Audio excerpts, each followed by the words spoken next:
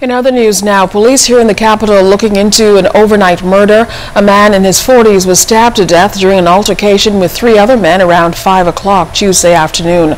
Officer in charge of the Central Detective Unit, Chief Superintendent Shanton Knowles, spoke with reporters at the scene. 3 men were through this corner. This is McQuay Street off Nassau Street, when they were involved in an altercation. One of them, as a result of that altercation, was stabbed. He was examined by medical professionals on this scene and was pronounced dead. We are following some leads in this matter, and we do believe that we will quickly solve this incident.